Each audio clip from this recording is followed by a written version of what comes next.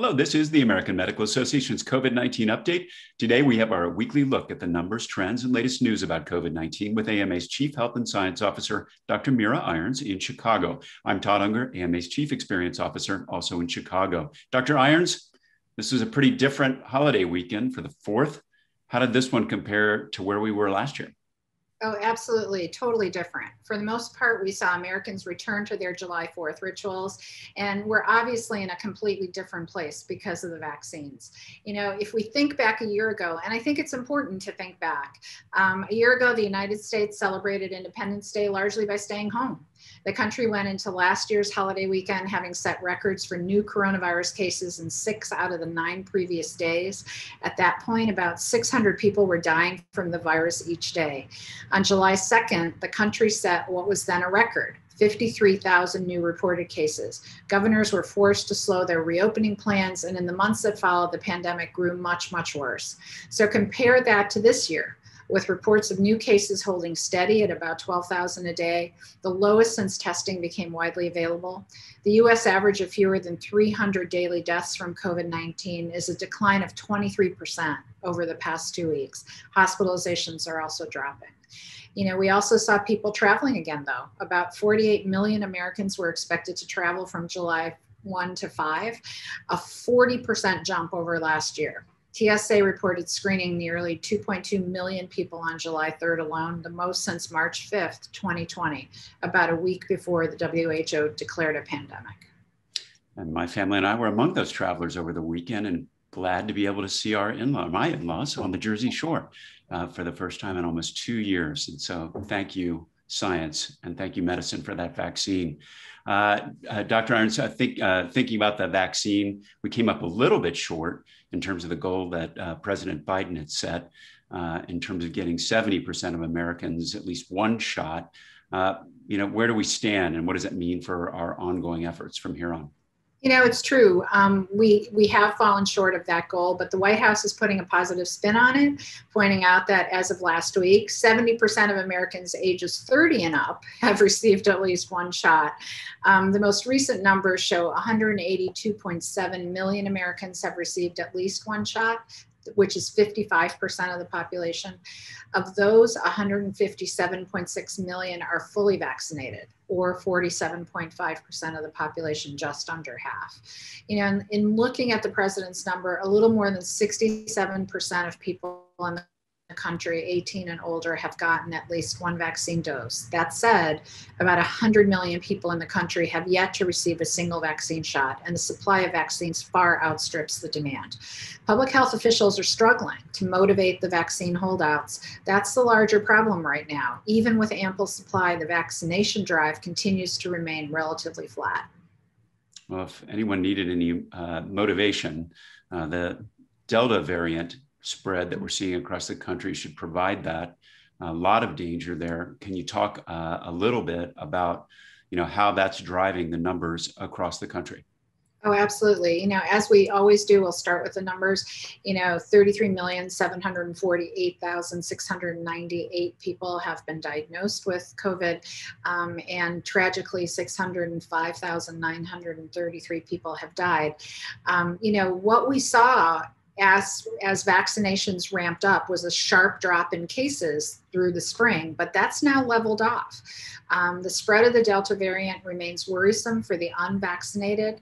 Dr. Rochelle Walensky, director of the CDC, issued her gravest warning yet last Thursday when she said that nearly 25% of new infections have been linked to Delta, up from 6% in early June. She said she expects the Delta variant will eclipse the Alpha variant in the coming weeks. According to more recent estimates released by the CDC, that has in fact already happened. Data updated by the CDC on Tuesday evening shows the Delta variant was estimated to account for 51.7% of all new cases across the country as of July 3rd. And in some parts of the country, the Delta strain now accounts for more than 80% of new infections, including some Midwestern states like Missouri, Kansas, and Iowa.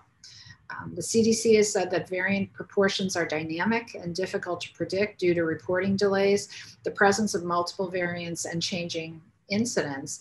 But a little over a month ago, the data showed the Delta variant was estimated to account for just 3% of all new cases in the US. So it's rising. And that's pretty scary stuff. And we're starting to see that play out in these areas with low vaccination rates. How is that kind of looking? And I think it's changing really over the course of the last month. Oh, absolutely. And it is tied to low vaccination rates. You know, essentially the Delta variant is creating hotspots, particularly in, as you mentioned, states with low vaccination rates. In some parts of Texas, Arkansas, and Missouri, for instance, there's been a sharp rise in cases. In Missouri, for example, caseloads increased more than 40% from 2 weeks earlier. Dr. Walensky's reported 1,000 counties across the country where fewer than 30% of the residents are vaccinated. The Delta variant poses the greatest risk in these areas. States are responding. For example, state officials in Nevada are redoubling efforts to push the vaccine amid one of the worst outbreaks in the country right now. It's focusing those efforts on Clark County, home to Las Vegas, where the governor announced he would be deploying additional mobile vaccine units and offering grants to community organizations doing direct outreach to vaccine hesitant residents. In Arkansas, the governor urged unvaccinated people celebrating the holiday weekend to remain masked or socially distant. Arkansas has 300 people hospitalized with COVID-19 for the first time since March. It is heartbreaking because, you know, a lot of the deaths are obviously preventable with a vaccine, and we're starting to see stories of, you know, physicians kind of back at it in that kind of overwhelming situation, and understandably on pretty low reserves in terms of being tired at this point.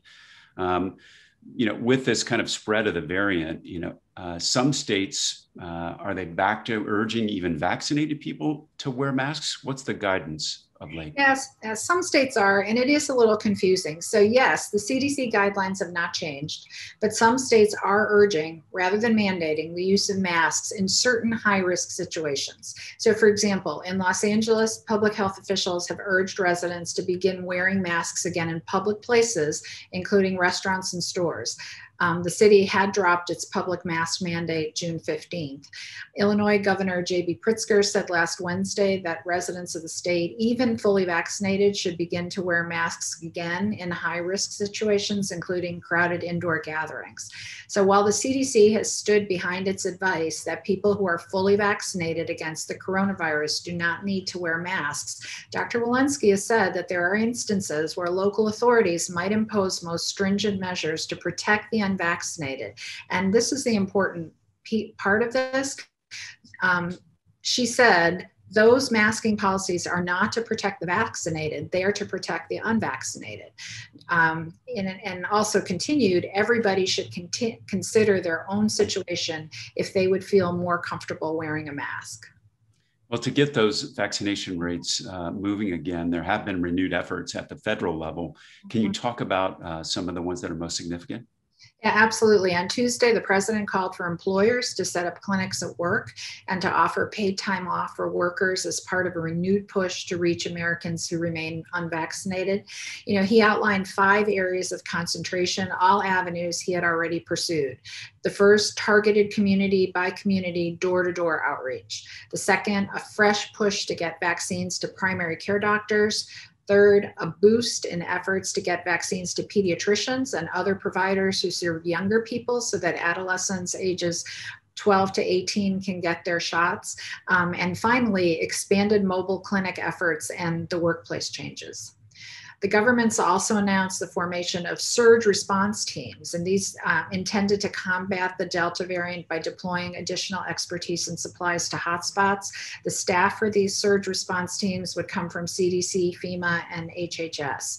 The dedicated teams working with communities at higher risk for are already experiencing outbreaks due to the spread of the Delta variant, and their low vaccination rate will include a mix of virtual support and on-the-ground personnel, helping deploy additional supplies as requested by local officials, such as testing or therapeutics. And finally, you know, as Dr. Fauci said in a recent interview, the last mile is always the hardest. We're actually on the last quarter mile. Well, that is progress, but still that hard part to go. Thanks so much, Dr. Irons, for your perspective. We'll be back with another COVID-19 update soon. In the meantime, for resources on COVID-19, visit ama-assn.org/COVID-19. Thanks for joining us. Please take care.